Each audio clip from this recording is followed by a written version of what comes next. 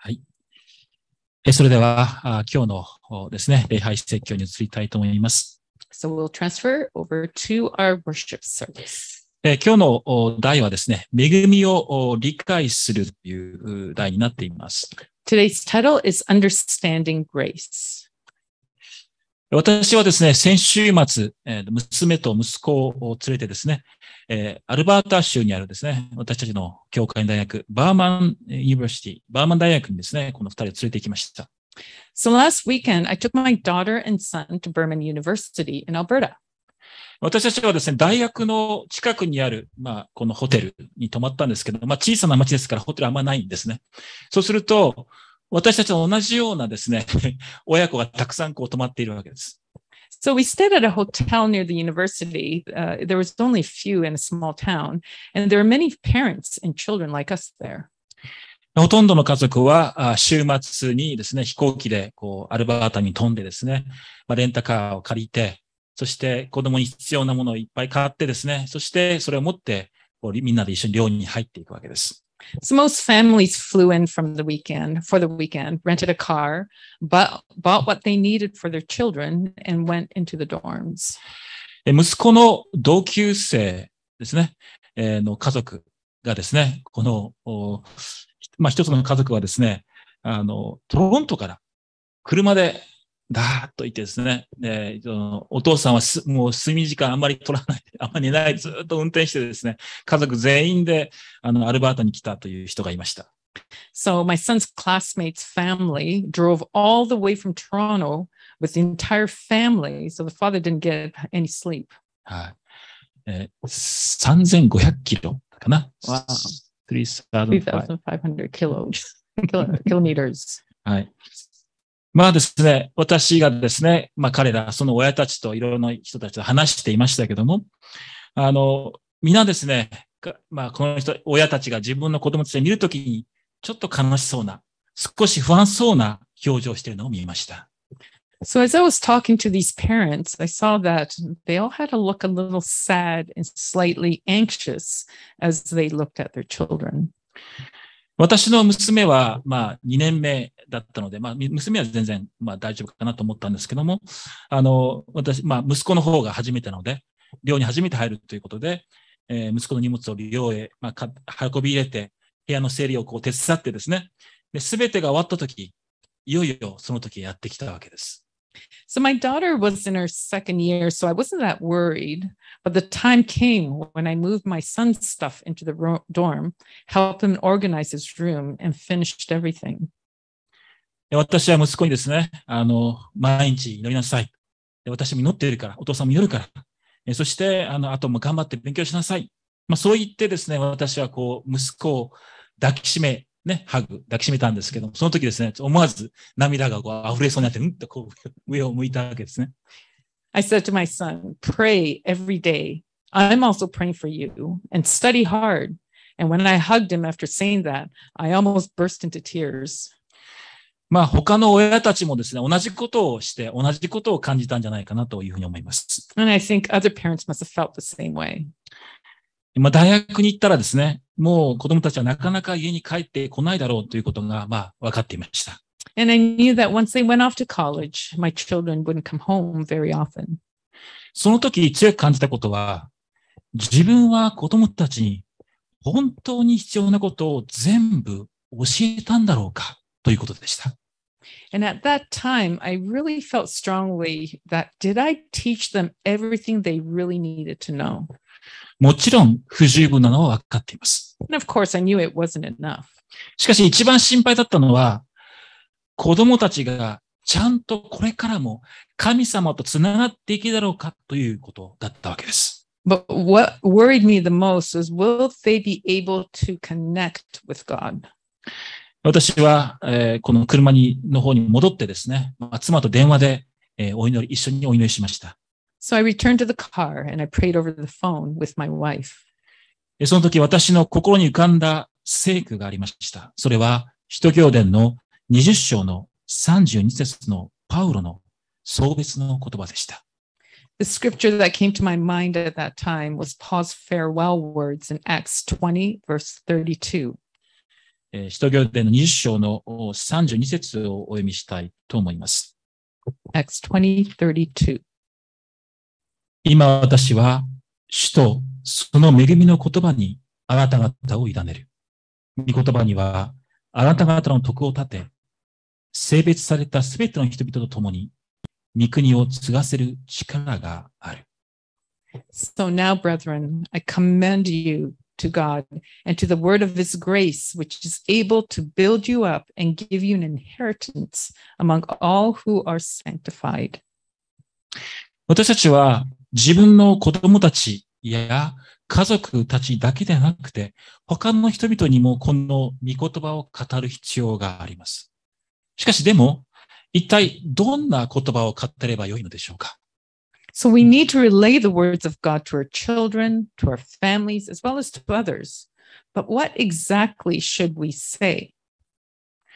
もし皆さんがですね、皆さんたちがですね、誰かの人生の最後の場面に立ち会って、その人への最後の言葉をかけるとしたら、皆さんどんな言葉をかけられるでしょうか。If you were with someone at the end of their life and needed to say some last words to them, what would you say? この話は以前もしかすると皆さんに、この説教の中でお話したかもしれません。Now, I may have shared this before with you in one of my sermons. もう何十年も前になりますけども、私が学んだ日本の進学校でですね、教授が学生に向けて必ず一つの問いかけをしていました。Many decades ago, in a seminary class I studied in, one question was always asked to the students. それは、人生を諦めて死の間際にある人にあなたは何を語るかでした。It was, what do you say to someone who has given up on life and is on the verge of death? 皆さんは何を語られるでしょうか。 So what would you say to that person? 私がそこで勉強する前のことですけども、まだアメリカ人の宣教師がですね、その日本の大学、SD 大学の学長をしていた時のことでした。So this was before I was studying there, and this was a time when an American missionary was the president of the SDA University in Japan. 一人の男子学生が大学のキャンパスの近くにある、高い橋から飛び降りて自殺を図ってしまったのです。A male student attempted to commit suicide by jumping off a high bridge near the university campus. その知らせを聞いて、この学長である宣教師はすぐにその場に駆けつけました。その時まだ学生は生きていました。When the missionary heard the news and rushed to the scene, the student was still alive. その時、その宣教師は一言、この学生に語りかけたというのです。At that time, the missionary said one thing to the student. それは、イエス様はあなたを愛しておられます。という言葉でした。He said, Jesus loves you. これは聖書が最初から最後まで何度も何度も繰り返して語っている言葉ではないでしょうか。Isn't this what the Bible says over and over again from the beginning to the end? イザヤ書の43章4節。私の目にはあなたは高価で尊い。私はあなたを愛している。Isaiah 4:3 and 4. Because you're precious in my sight and honored, and I love you. ヨハネ第一の手紙の4章の10節。私たちが神を愛したのではなく、神が私たちを愛してくださって、私たちの罪のために贖いの供え物として御子を使わしになった。ここに愛がある。1 John 4:10. In this is love, not that we love God, but that he loved us and sent his son to be the propitiation for our sins. これらの言葉は、私自身も何度も人生の終わりを迎えようとしている人たちに語りかけた言葉でした。These are words that I myself have spoken many times to many people who are approaching the end of their lives. 私たちは皆罪人です。パウロはすべての人は罪を犯したため、神の栄光を受けられなくなっており、と言っています。We're all sinners. Paul said, all have sinned and fall short of the glory of God. 私たちは罪という重荷を背負っており、神の律法を壊すだけではなく、神様の御心も傷つけているという罪悪感を抱いています。We carry this burden of sin, this guilt, breaking not only God's law, but his heart as well. 私たちはこの霊的な監獄といえる状態から神の恵みなくして出ることはできません。We cannot leave this spiritual prison without God's grace.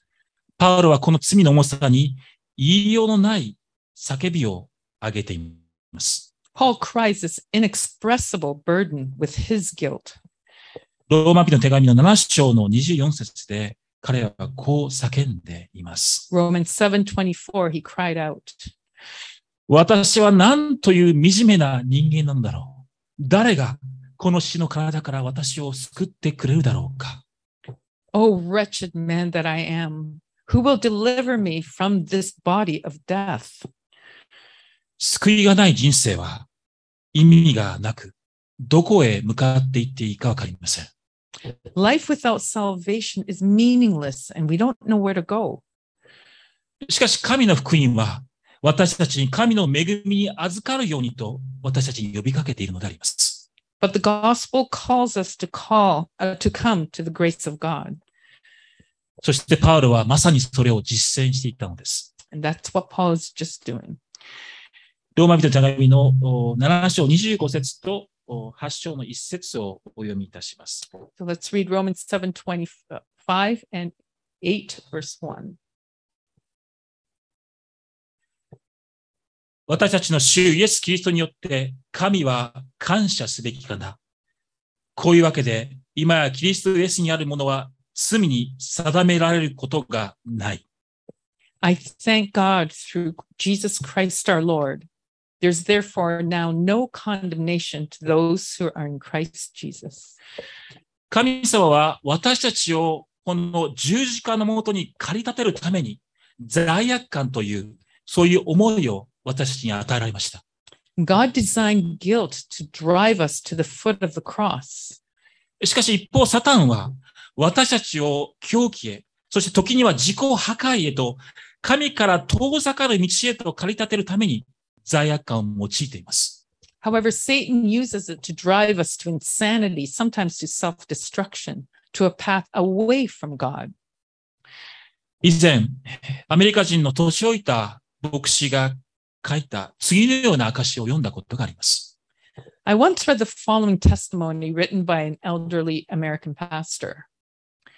彼はこういうふうに始めています。He started this way.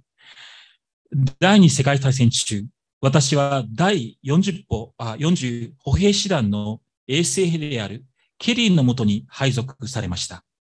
During World War II, I was assigned to Kelly, a medic in the 40th Infantry Division. ケリーという人はとてもやる気に満ちた1日24時間動く発電機のような人でした。Kelly was a hard-driving 24-hour-a-day dynamo. 2週間もしないうちに私はケリーの隣でも一人で働くようになっていました。Within 2 weeks, I was working solo, but next to Kelly. その時、アメリカ軍はフィリピンでの3回の強襲上陸をやり遂げ、ヨーロッパでの戦争が終わったので、日本への侵攻のためにタイの再編成をしていました。We worked our way through 3 assault landings in the Philippines and were regrouping to invade Japan when the war in Europe was over. ある日私たちはタバコの吸い殻を拾ったりゴミ拾いをすることになりました。One day we were assigned to pick up cigarette butts and trash. 私がケリーの隣を歩いていったとき、彼は突然泣き出してしまったのです。I was walking next to Kelly and suddenly found him crying. どうしたんだいと私は聞くと、彼はただ首を振って私を見送ったのでした。What's the matter? I asked. He just shook his head and waved me off. 翌日、タイの中隊長からケリーはどうしたんだと聞かれました。The next day, the company commander asked me what was wrong with Kelly. 私はわかりません。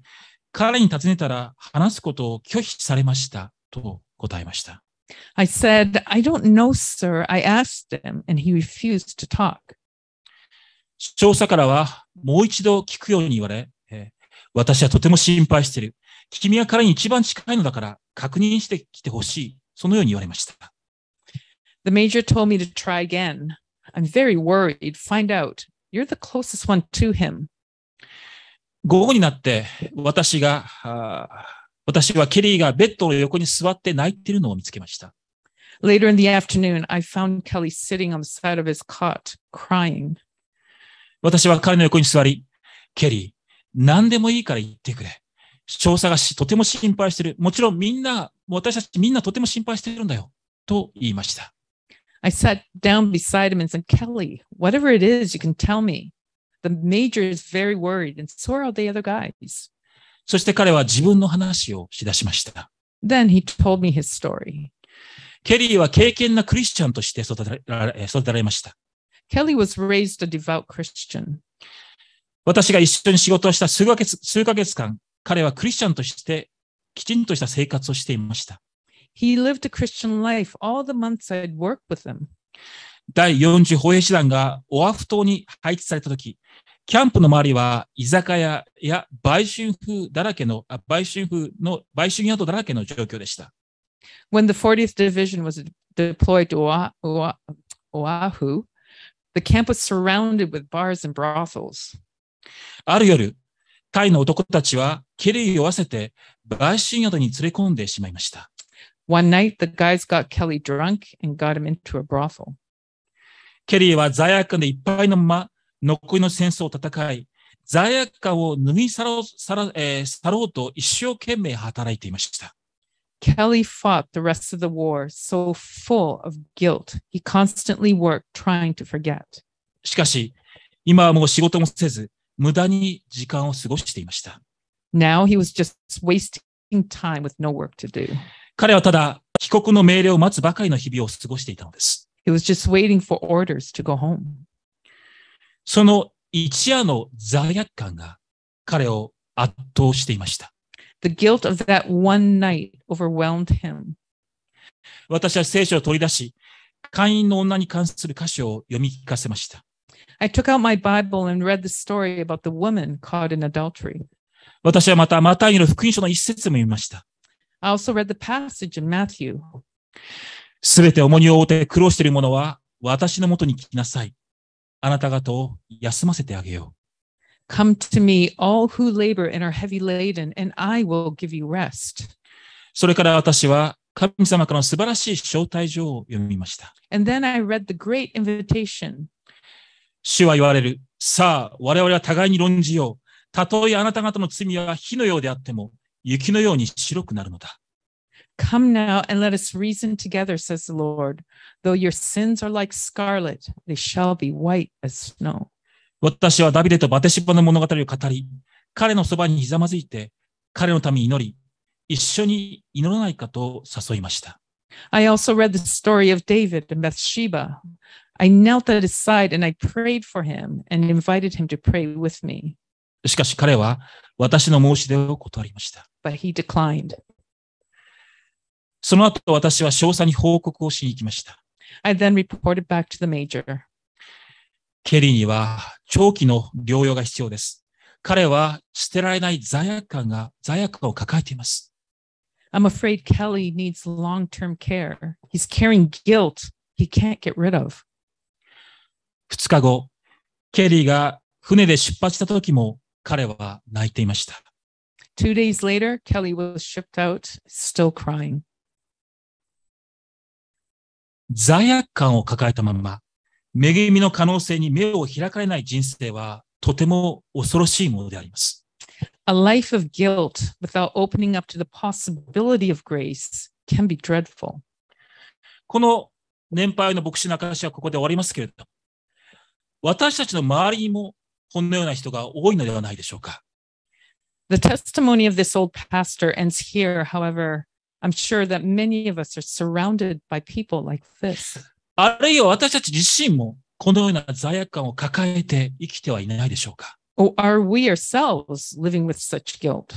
いつも明るく振る舞っていても、心のどこかに罪悪感や不安を抱えていないでしょうか。Do you act cheerful, but somewhere in your heart you still feel guilt or insecurity? しかし、私たちは良い知らせを持っています。But we have good news. ローマ書5章の6節にこうあります。私たちがまだ弱かった頃、キリストは時至って不信心な者たちのために死んでくださったのである。Romans 5 verse 6 says, For when we were still without strength, in due time Christ died for the ungodly. イエス・キリストは何らの区別や資格なしに全人類のために死なれました。Jesus Christ died for all mankind without any differences or qualifications. ここに神の愛と恵みがあるのです。This is where God's love and grace comes in. 私たち、教会のメンバーが沖縄へ伝道旅行に行った際、アドベンチストメディカルセンターのホスピスで一人の男性と出会いました。During a mission trip to Okinawa, we met a man in the hospice at the Adventist Medical Center. 彼は80代で癌に侵され、あとわずかの命と言われていました。He was in his late 80s, had cancer, and was told he had little time to live. 彼はクリスチャンではありませんでしたが、長い間沖縄にある米軍基地で働いていて、英語の賛美歌が好きだと言っていました。He wasn't a Christian, but for a long time he worked at a U.S. military base in Okinawa, and he liked English hymns. 彼はキリストに惹かれてはいましたが、クリスチャンになる決心はまだできていませんでした。He was attracted to Christ, but couldn't make up his mind to become a Christian. しかし、彼は私たちの教会の青年たちが病院を訪問したとき、英語の賛美歌を聞きたいとリクエストをしたのでした。However, he requested to hear English hymns when the youth of our church visited the hospital. はい。ここにいるリーズさんもね、一緒に歌っていましたね。青年たちは何曲かの賛美歌を歌いました。確か彼の好きな曲は Amazing Grace だったと記憶しています。The youth sang several hymns, as I recall. His favorite hymn was Amazing Grace. 賛美歌が歌われた後、彼はそこにいた病院のチャプレンにこう言ったのです。キリストを信じる信仰告白をしたいと。After the hymn was sung, he told the hospital chaplain there that he wanted to make a confession of faith in Christ. その場に彼の娘や病院の医師、看護師たち、スタッフたちもやってきて、信仰告白が行われました。His daughter, the hospital doctors, nurses, and staff also came to the scene, and a confession of faith was made. 本当に感動的な式であって、みんな涙を浮かべながら信仰告白の光景を見ていました。It was truly moving ceremony, and everyone watched in the confession of faith with tears in their eyes. 私が次の日、病院のスタッフに電話して確認したところ、彼はその日の夜、静かに眠るように息を引き取ったということでした。I checked with the hospital staff the next day, and they told me that he had passed away that night, peacefully in his sleep. この男性はその日、賛美と祈りの中で神の恵みを発見したのでしょう。He must have discovered God's grace that day in praise and prayer. 私たちが一番に必要としているのは、神の恵みによる平安であります。Our first and foremost need is peace through God's grace. コロサイの1章の6節にこのように書かれています。Colossians 1:6 says the following. あなた方にまで伝えられたこの福音は、世界中至るところでそうであるように、あなた方のところでも神の恵みを聞いて真に悟った日から実を結んで成長しています。In the same way, the gospel is bearing fruit and growing throughout the whole world, just as it has been doing among you since the day you heard it and truly understand God's grace. 使徒パウロによって、この福音は世界に勢いよく広まっていきました。By the Apostle Paul, the gospel spread vigorously throughout the world. しかしここでパウロは、その原因は自分ではなく、神の恵みを聞いて真に悟った日に起こった。そう言っています。Here, Paul says that peace is the day you heard it and truly understood God's grace. 私たちが救われ、真の意味において成長するのは、神の恵みを理解することによるのであります。It's through our understanding of God's grace that we are saved and grow. しかし多くの人々が自分の力や世の中の方法によって救われようとして失敗してはいないでしょうか。But many people fail to be saved by their own strength or the methods of the world. パウロはローマ書3章の4節ではっきりとこう言っています。Paul clearly wrote in Romans 3 verse 4. あなた方の救われたのは恵みによるのである。It is by grace you've been saved. 恵みは誰にでも望む人に無条件に与えられるものであります。Grace is unconditionally given to anyone who wants it. ホワイト人のところからお読みしたいと思います。I like to read some quotes from Ellen White. 世の中には自分たちは試験されているのであって、心を改めた証拠がなければ、神の祝福を受けることはできないと考えている人々がいます。Some seem to feel that they must be on probation and must prove to the Lord that they were reformed before they can claim his blessings. しかし、今すぐにでも祝福を求めて受けることができるのです。神の恵み、キリストの霊を受けて、自らの弱さを補うのでなければ、悪に抵抗することはできないのです。イエスは、私たちが罪に汚れ、無力で頼りないまま身元に行くのをお喜びになります。But they may claim the blessings of God even now. They must have his grace, the Spirit of Christ, to help their infirmities, or they cannot resist evil. Jesus loves to have us come to him just as we are, sinful, helpless, dependent. 私たちは弱さ、愚かさ、罪深さなどを皆持ったまま、悔いの涙を持って主の足元にひざまずいていれば、ひざまずいてよいのです。主は愛の御手のうちに私たちを抱き、傷を包み、すべての汚れから清めることをご自身の誉れとなさいます。We may come with all our weaknesses, our folly, our sinfulness, and fall at his feet in penitence. It's his glory to encircle us in the arms of his love and to bind up our wounds, to cleanse us from all iniquity. 恵みを受けるためにあなたが努力することは何もありません。ただ、神様に向かって手を広げるだけで良いのであります。You don't work to receive grace. All you have to do is open your hands towards God. エゼキエル書18章32。私は何人の死をも喜ばないのであると、主なる神は言われる。それゆえ、あなた方は翻って生きよう。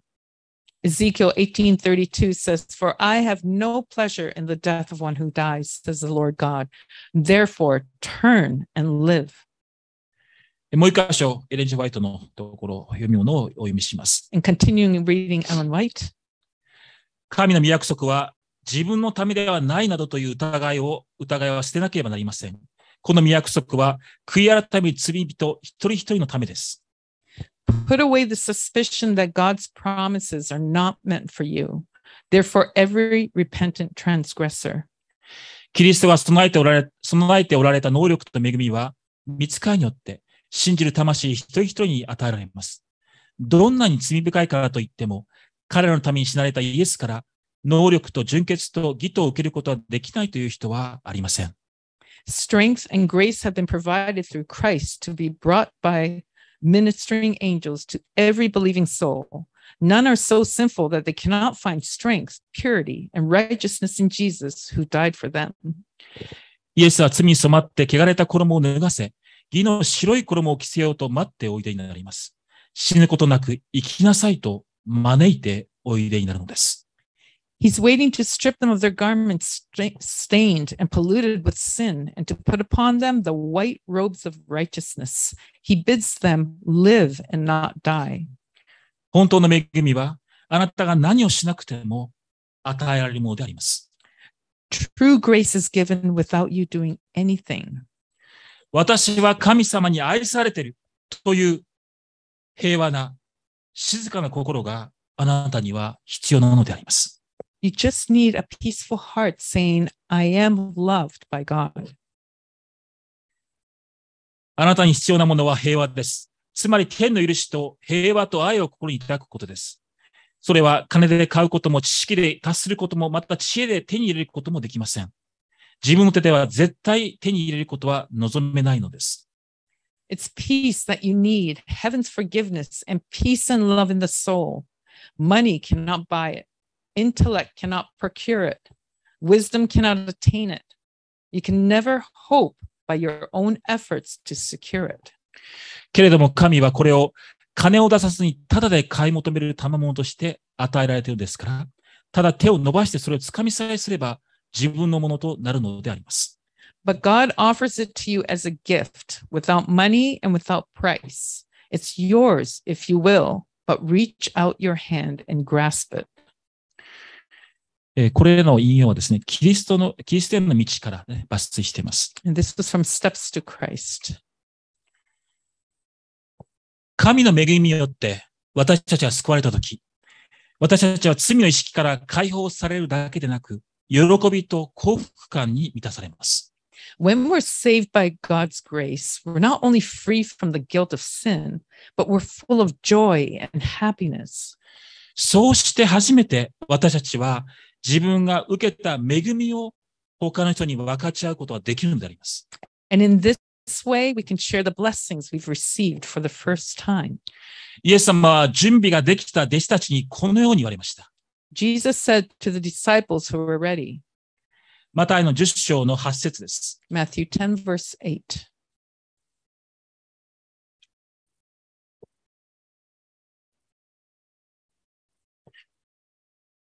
病人を癒し、死人を蘇らせ、癩病人を清め、悪霊を追い出せ。ただで受けたのだから、ただで与えるがよい。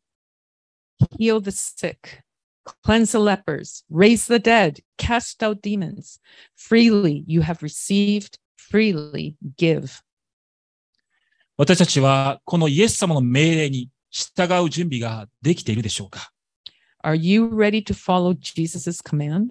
私たちが福音を人々と分かち合うためには、まず私たちがイエス様の愛と恵みに満たされている必要があります。